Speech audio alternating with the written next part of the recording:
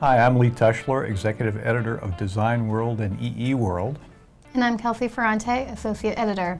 Today we've got a digital I/O system for Raspberry Pi made by Opto 22, an industrial control supplier in Temecula, California. The interesting thing about it is that for very little money, it lets you use a Raspberry Pi GPIO to handle solid-state switching of real-world electrical loads like industrial motors and pumps, and to send circuits and status through industrial-grade sensors. Right, and this system isn't a toy.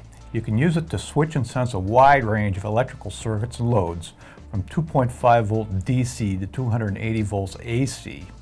You can program it to do real I/O tasks using Pi-supported programming languages like Python, C, and others. Or you can use a free program called NodeRED to read and write I/O with Pi build instructions. There's a lot of stuff on the table here. What exactly is in the digital I/O system? The system itself includes a carrier board for the Raspberry Pi, an 8-position I/O mounting rack, and 4 I/O modules, 1 DC in, 1 AC out, 1 AC in, and 1 DC out. Another point to note is that the I/O modules in the system aren't some watered-down version of real modules. They're the same kind you'd use in any industrial control setup. They're Opto 22 G4 input-output modules.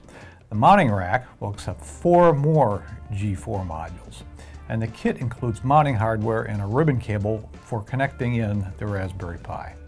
Now, to be clear, the Opto 22 system doesn't include a Raspberry Pi, though Pis are easy to get. But for this demonstration, Opto 22 graciously provided one. The starter kit is compatible with any model Raspberry Pi that contains the 40-pin GPIO header connector. The Raspberry Pi we have here is a Pi 3, which includes Wi-Fi, but you don't need Wi-Fi to run the Opto 22 kit. We've got a lot of other items on the table here. What are they here for? We've connected a monitor, keyboard, and mouse to the Raspberry Pi running the digital I/O system so we could demonstrate a free program called NodeRED.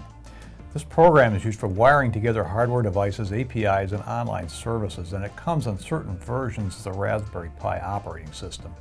There's a blog post on the Opto 22 website that will guide you through how to build a NodeRED application for querying and controlling the I/O system. Basically, you can import a NodeRED flow to interact with the I/O modules on the rack.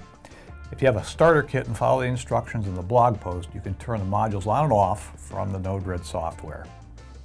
And with that, we're out of time. You can get more information about Opto 22's digital I/O for Raspberry Pi Starter Kit at info.opto22.com/raspberry-pi-io.